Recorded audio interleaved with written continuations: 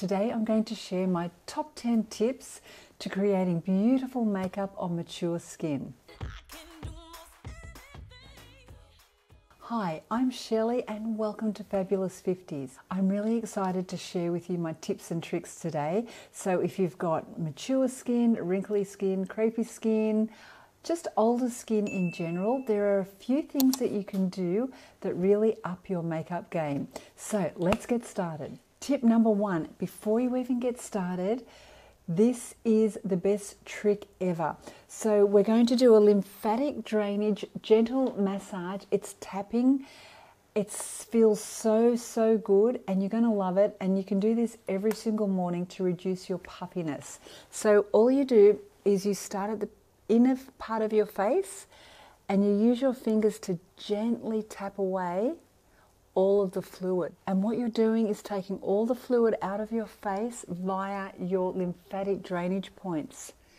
It really works like magic. Do this step while you've got your cleanser on and you will notice a huge difference. Just keep going with this until you feel good, then wash your cleanser off and you're ready to start. Tip number two, after you've cleaned your skin and done your lymphatic drainage massage, we're going to exfoliate the skin because as we get older, those dead skin cells sit on our skin and make our skin look really old and flaky. So a practice of doing exfoliation once or twice a week is really beneficial on mature skin. And every time you exfoliate your skin in a gentle way, it feels beautiful. Your skin feels so much nicer than it did before.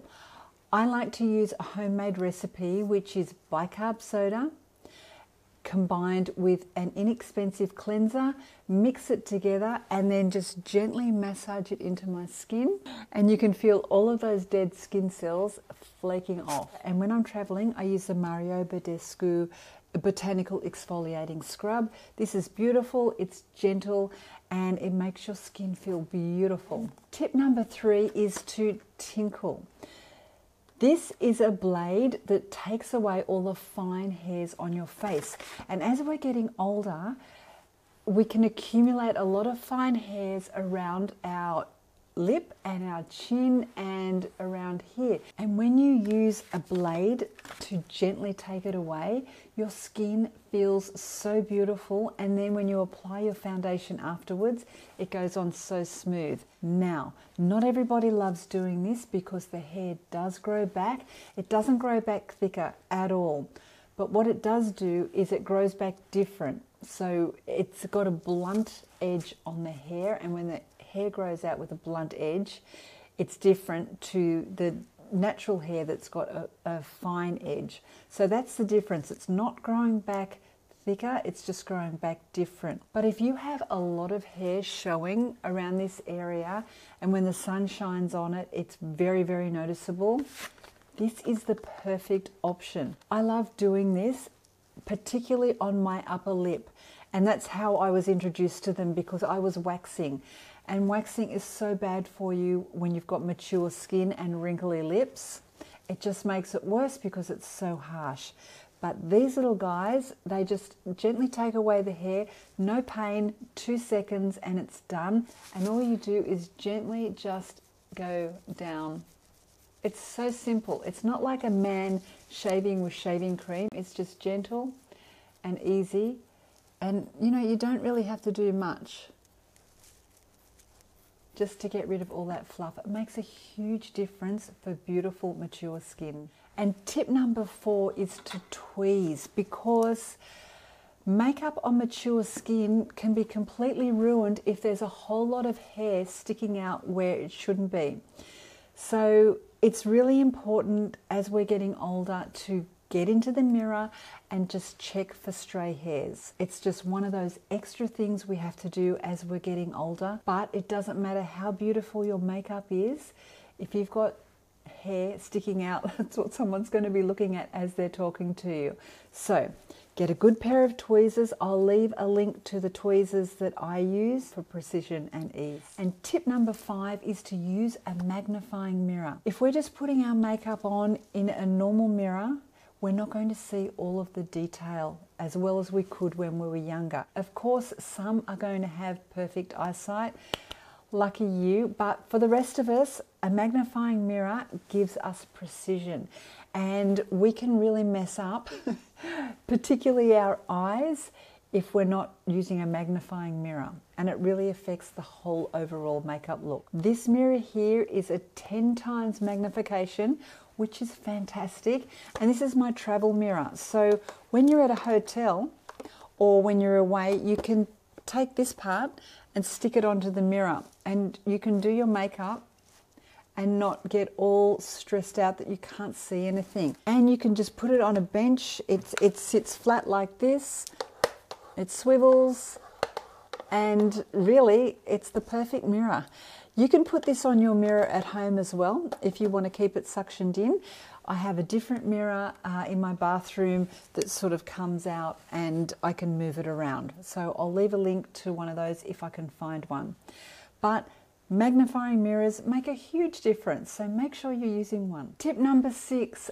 Prime, prime, prime. It's a crime not to prime, particularly on mature skin. And when you put a primer on your face and your eyes, your makeup look is more beautiful and it's more cohesive. For my eyeshadow, I use the Too Faced Insurance, and you pat that on your eye before you do your eyeshadow, and it makes sure that you don't get creases. It makes the eyeshadow color more intense, and it makes your eyeshadow last a lot longer. And for your face, having a primer underneath your foundation is just a no-brainer for mature skin, because it makes your foundation last longer, it gives it a nicer finish, and it makes your foundation more durable. And at the moment I'm using Giorgio Armani Fluid Master Primer. This is beautiful. When you put it on your skin, it feels beautiful, and you just know that you're preparing your skin for something even better when the foundation goes on. And for a more affordable one, this NYX Angel Veil is really inexpensive, and the feel is like velvet. It's so beautiful. This and this are worlds apart in price, but they're not worlds apart in performance. You would be just as happy with either. And if I'm using a wax-based foundation, which I love, this one here is my beautiful friend. It just feels so beautiful under the skin, and it keeps my makeup, my foundation locked in for the whole day. So I'll leave a link to this. Oh, I love this one. Tip number 7, invest in a good foundation. Foundation on mature skin is going to even out the whole skin tone. So it's a very important step. You don't have to spend a lot of money, but just make sure that you do lots of testing on all the different ones that are out there and find something that really suits your skin. I've got dry skin, and I'll show you the ones that I use, but if you've got oily skin, test them first to see if your skin will last all day in them before you buy. And I think that older skin and mature skin looks so beautiful when it's got some luminosity to it. And that will be achieved with a foundation that's got light reflecting particles. Or you can have a cream foundation and then you can add light reflecting particles afterwards. So the Luminous Silk by Giorgio Armani is a really beautiful foundation. It has light reflecting particles, and it's got a really good coverage to get rid of any discoloration in your skin. And when you put it on, it doesn't feel like you've got a thick coating of makeup on. And it's a really beautiful one to try if you want a luminous look. I also love the RCMA. This is just like, for me, this is probably what I go to first, and this is not as expensive. This one here has got a whole lot of colors that you can mix to create the perfect color for you. So you'd never be caught having a foundation that's too dark or too light.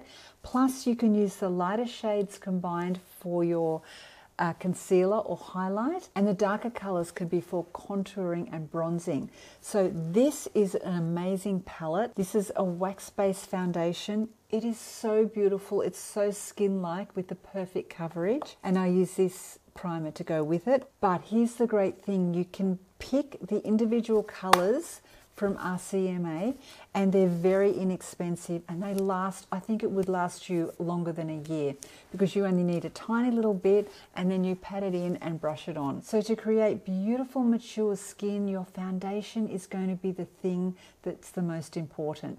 That base and all the work we've just done to get to the base, it all makes a huge difference. Tip number 8, using a foundation brush or a beauty blender will really up your foundation game. So when we've got mature skin and wrinkles and fine lines, if you apply foundation and don't apply it in the right way, it's just going to sit in all of your wrinkles.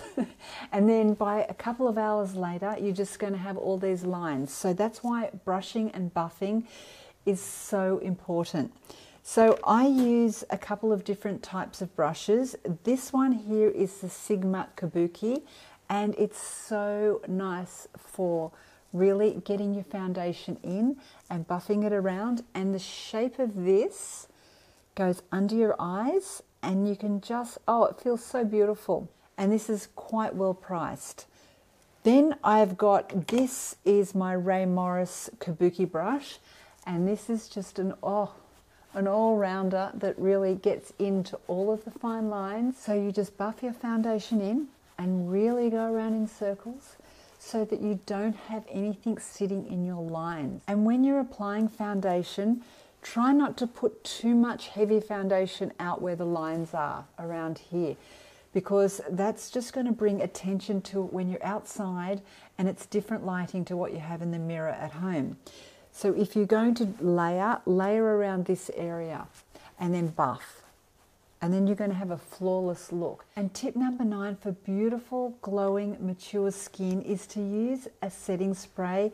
I use the Too Faced Hangover 3-in-1 because for me, this gives me everything. It gives me a radiance. And as we're getting older, we can't get enough radiance because it's mimicking a youthful look. And this is just, it's magical, and it feels nice. And when you put it on, you can either tap it in with a beauty blender, or you can just very gently push it in with your foundation brush. But it gives you just a beautiful glow. And my last tip to create beautiful makeup for mature skin is to add some light to your skin. So adding light in the right places is going to give you a 3D effect, and it's just going to make your face come alive, because when we get older, our faces can become kind of flat and dull. And we don't want that. So magic happens when you put the Charlotte Tilbury Flawless Filter on your face. I'm going to show you, but there's lots of things that you can use, and I'll show you the effect we're going to get. So you just add a little bit, you take your setting spray and spray your beauty blender, dab it in, and then take the Flawless Filter and you're going to apply it to the high points. It's just like a magical formula that kind of has invisible perfection. Okay, another thing you can use is something like a Clinique Chubby Stick. These are great, and just tap it in. This has got a really nice glow as well. And this is amazing on your arms and your shoulders and your décolletage. I'd love to hear your secrets. Leave a comment below and let all of us know what your #1 tip is to creating beautiful skin now that you're over 50. Please give a thumbs up if you enjoyed this video and share it with your friends. Thank you so much for watching, and have a beautiful day.